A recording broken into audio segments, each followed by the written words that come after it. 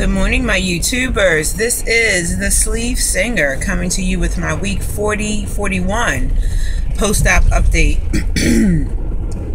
Sorry about the throat clearing.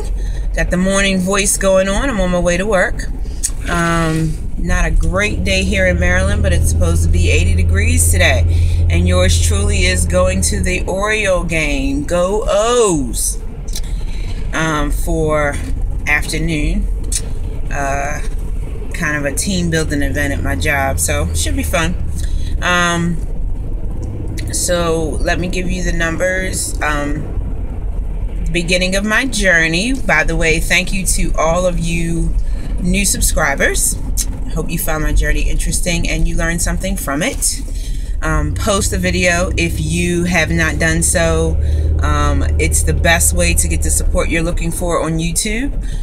We will all sub you and keep your journey informational, and we'll be right there with you. So anyway, the beginning of my journey, I weighed in at highest recorded weight of 295 pounds. Weight date of surgery, which was August the 1st. Gosh, it's almost a year. Was 277 pounds. The last time I made a video, I was at 180, and today I'm at 179.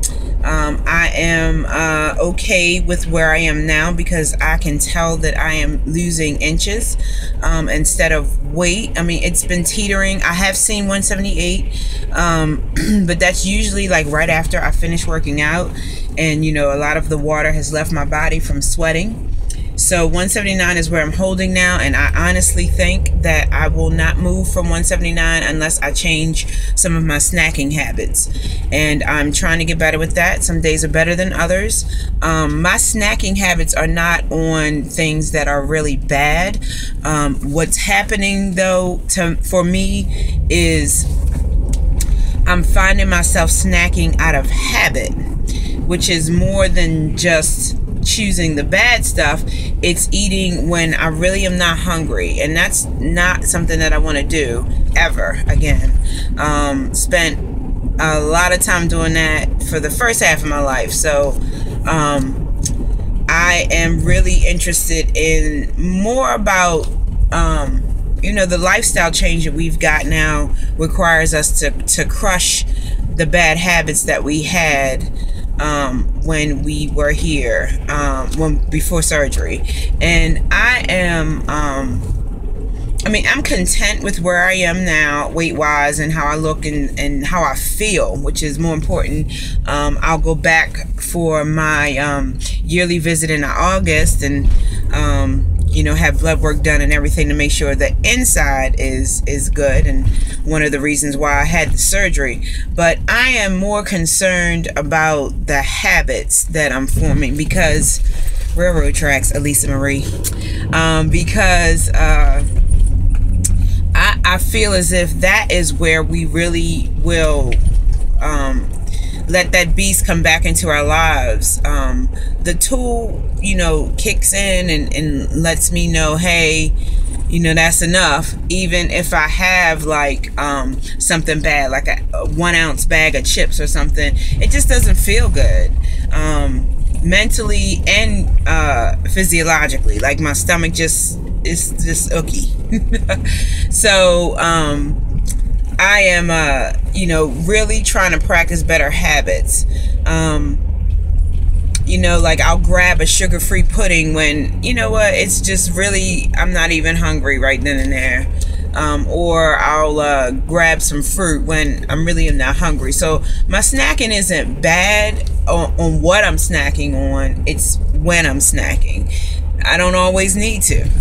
And I think that's why, you know, I've only peaked at 178, meaning P-E-A-K, peaked at it on the scale, or P-E-E-K actually, on the scale, but not really seen it as the actual weight, because I need to change some stuff up. So that's what I work on. What else do I have for you? I have a show this weekend. Very much looking forward to it. You know, I have another Facebook account. I posted a picture out there of the flyer that I show you guys, and I'm getting crazy hits on it. about what are you doing to lose all this weight and everything and all. And you know, I know this has been a major subject that we have discussed in the weight loss surgery community about why we are not telling people that we had surgery, or we're selective in who we're telling, or we're not telling at all. And you know what's funny is I'm starting to get to that point now where I feel like I can tell people what I did. I actually experimented on someone and saved the fact that I had weight loss surgery as the last piece, because you know what? It is the last piece now, because what's happening now is, you know, the responsibility is changing to me and my lifestyle change and what I'm doing. So it's kind of like the tool is just a small part of my new lifestyle change, if that makes sense. So I'm starting to feel comfortable with telling people. I'm starting to feel like, you know, like for example, I experimented on a person and I said to them, yeah, well, you know, I adopted a new lifestyle change. You know, I exercise like 6 days a week, sometimes 7.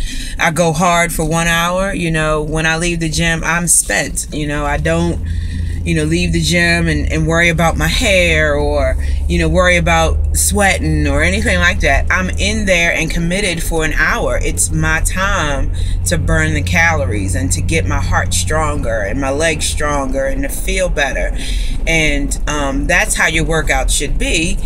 And I also just try to make better choices when I choose, you know, to eat. You know, I try to leave the carbs alone. Do I do that every day? No.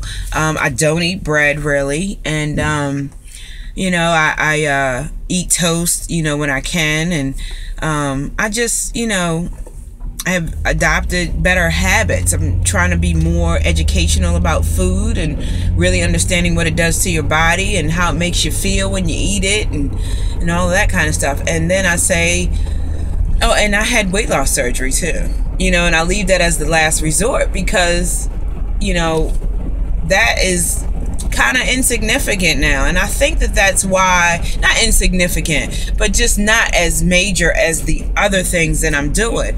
And I think that in the beginning, that was why we may have felt like we didn't want to tell people, because I mean, to be honest, the tool was doing most of the work in the beginning. And now it's about the shift. And I do have responsibility now for how I feel and what I'm doing and how I'm drinking and what I'm eating. And that's why I feel like maybe I'm going to start to tell people. I mean, I got a kickstart to a better life with the tool. But now I feel like it's about me. It's about what I'm doing.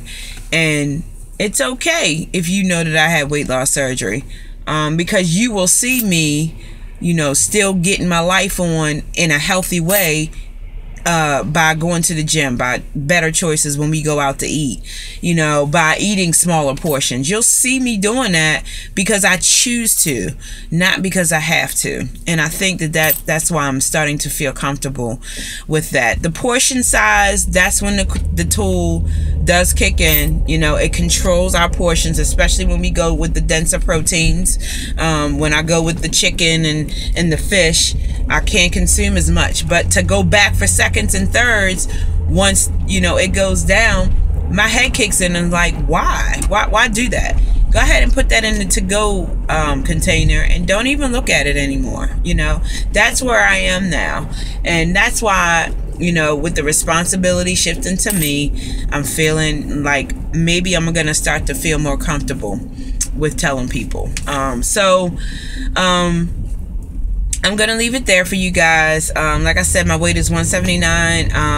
I'm losing inches, definitely. I bought a pair of pants for this gig that I have this Saturday.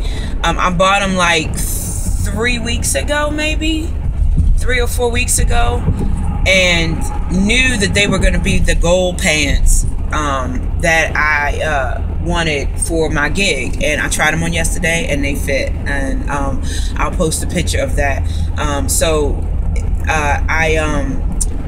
You know, I'm wearing, like, I can wear a size 10 dress pants with no problem, but I couldn't quite get into size 10 jeans. And that's what these are. These are size 10 jeans that are like low rise kind of thing. And I carry what weight I have left still in my belly area a little bit. So, you know, those jeans fit, but they were tight around my thighs and my midsection, like right where I carried my weight when I bought them. And I was like, that's my goal now. I'm gonna get in these babies for my gig, and I can get in them. So I'm happy.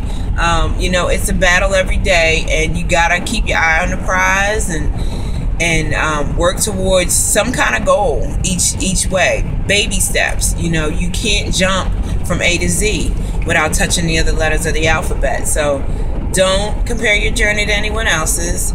Just know that you should have some kind of progress in areas of this thing. You know, you should have either food